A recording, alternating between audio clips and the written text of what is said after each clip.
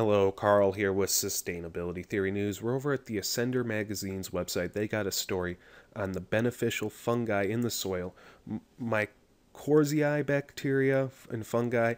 Mycology is the science thereof, but it's basically mushrooms. It's the roots of mushrooms. And not all of them produce mushrooms, but they all help plants grow.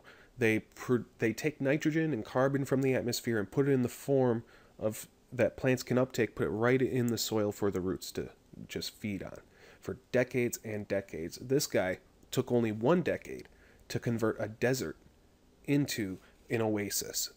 Now, it had soil that was a pH of 11. That's incredibly basic, but only few trees could survive there. We brought those in, brought in some beneficial mycorrhizae bacteria, fungi, mostly fungi and bacteria, and then brought in a few more tree species a few years later, then a few years later, brought in some nitrogen-fixing trees, and just built up the soil. After 1 decade, he's got this oasis. The article also talks about a factory in Oregon, I believe, that produces 1 million pounds of mycelium inoculate, put in hundreds of organic and non-organic gardening products, because it just helps plants utilize fertilizer that much better, no matter what the fertilizer is.